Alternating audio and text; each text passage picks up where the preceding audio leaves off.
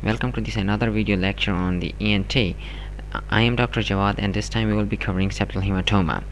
So septal hematoma is actually the collection of blood in between the septum and the mucopericardial or mucoperiosteal flap.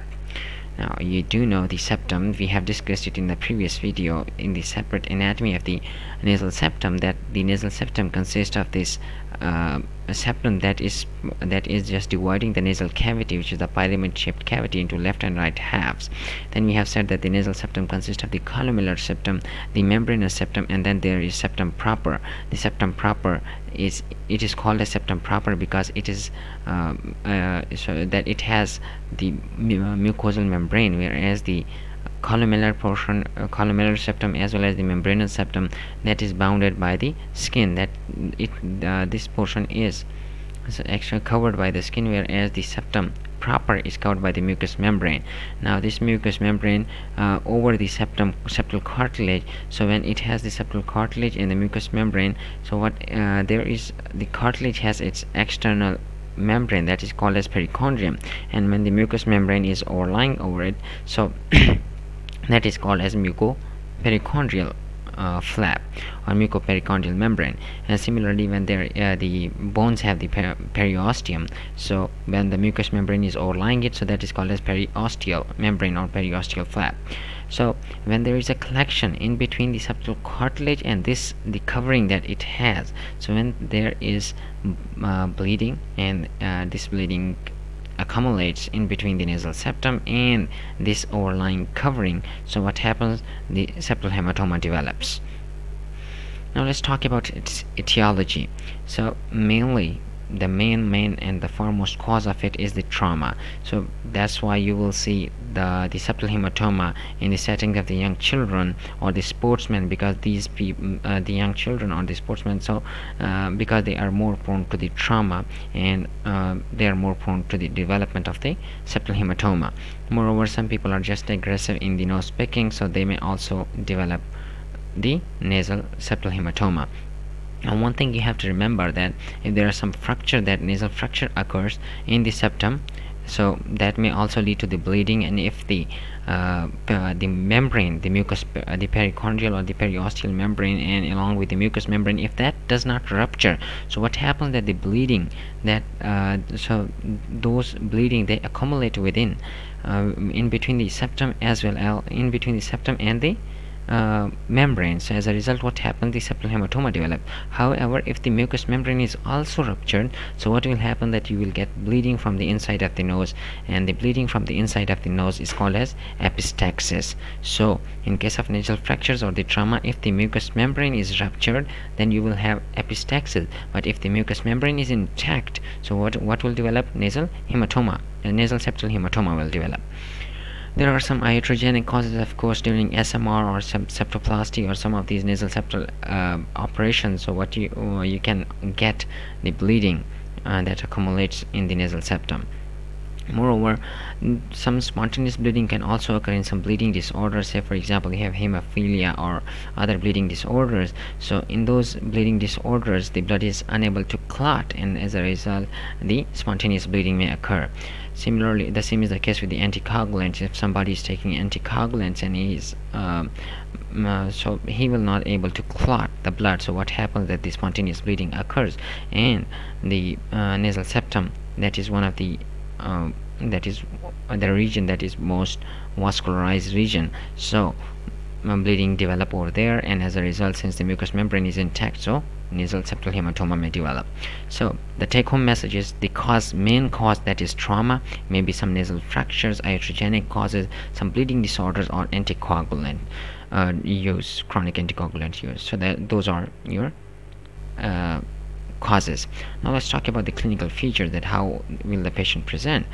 So the clinical features, so first of all, you have to remember the cause, that the most of these patients will be young, or they will be sportsmen.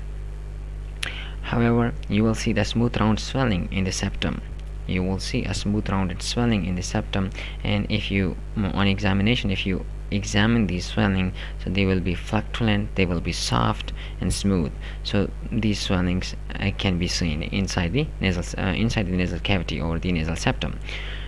Moreover, if the cartilage is ruptured, if the cartilage that is in between in the septum, so that if that is ruptured, so what will happen, that the bleeding will go over the other side as well, and as a result it will lead to the bilateral swelling.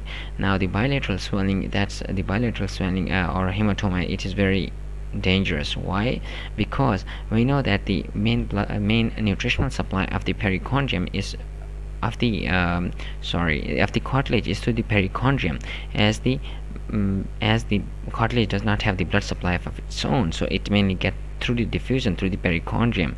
So now if the perichondrium is moved away by this blood clot that is present over here, or this hematoma, so what will happen, that the nutritional supply of the perichondrium, or of the cartilage, so the nutritional supply of the cartilage will be compromised, and once that is compromised, what will happen, that the necrosis will develop, and once necrosis develop, then you know that the septal cartilage provide the support to the dorsal of the nose, so the dorsum of the nose will settle down, and that will lead to the saddle nose deformity, as you will see in the complications. So you can see this is the complication, that once the cartilage is necrosed, so you will have, this is the normal nose, and here you can see that the dorsal of the nose will settle down, and as a result this saddle nose deformity will occur. Now, so we have talked about that. Then bilateral nasal obstruction, of course it is a mass, so it will obstruct the air inflow, and mainly if it is in the area of the nasal valve, which we have discussed in the anatomy, that is the region over the vestibule, so that is the most least cross-sectional area in this respiratory tract. So what will happen in that, the inflow of air is mainly controlled by this region, so you can get bilateral nasal obstruction. Moreover, frontal headaches may be associated with it. So these are the clinical features. You have a swelling. The swelling may obstruct the airflow. The swelling may cause the necrosis of the cartilage, and saddle nose deformity. Now let's talk about the treatment. Since it is a hematoma, it is an abnormal collection of the blood, so it may be drained.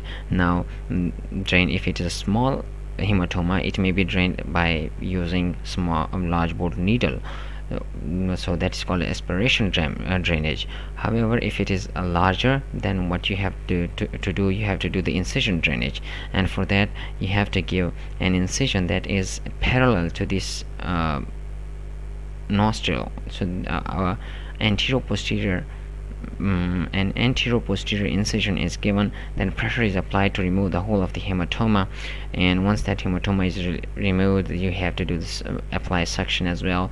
So all that, and you have to take care of that the bleeding don't go posteriorly and does not cause aspiration, so you have to careful about that. Yes, you have to do give the incision, then you have to drain all of the hematoma, or all the blood that is collected in it. Then after that you have to do the nasal packing, and the nasal packing is done in order to pressure this nasal septum so that the blood does not accumulate again, and a recurrence of the nasal septal hematoma does not occur. Moreover, the nasal packing should be applied along with the topical anti-staph medication, so that because the staph love to cause infection and septal abscesses, which we will cover in next video. So you have to give topical you have to apply topical anti-staph antibiotic to this nasal packing, and then you have to pressure and pack this nasal septum. Moreover, systemic antibiotics are also given to prevent the infection, and the patient has to do the follow-up within 72 hours, so that to see that whether recurrence of the nasal septal hematoma has occurred or not. So that was the treatment surgery. That was the treatment. You have to aspirate the hematoma and then apply pressure through the nasal packing to prevent its recurrence. So now let's talk about its complications. So what are the complications that may develop? So if it is large, if the septal hematoma is large and bilateral, so what it will do, that there may be septal cartilage necrosis. I have told you, once it is large and bilateral, so the diffusion of the nutrition won't take place, because the perichondrium is moved by this septal hematoma away. So as a result, the cartilage will lose its blood supply, or cartilage will lose its nutrition. As a result, what will happen, that necrosis will occur, and this necrosis will lead to the saddle nose deformity, because this cartilage mainly provide the support to the dorsum of the nose. Now if it is small and unilateral, if the hematoma is small and unilateral, it usually get absorbed, and once it is absorbed, what will happen, that the granulation will occur, that will lead to the fibrosis, and as a result you will get a thickened septum, and that's it. Thickened septum, of course, it will cause the nasal obstruction. So that is one of its complication. And the next thing is that the any hematoma, so the staph and all those infections, they love to infect those septal hematomas, and once they infect it, they form abscesses, and that abscesses may then lead to the necrosis, and again you can get the saddle nose deformity. So the thing to remember is that the necrosis, the saddle nose deformity, and it may lead to the thickened septum, or it may form nasal abscesses. Thank you. That would be all for now. Subscribe to my channel for further upcoming videos, and let me know any shortcoming in the comment section below. Thank you.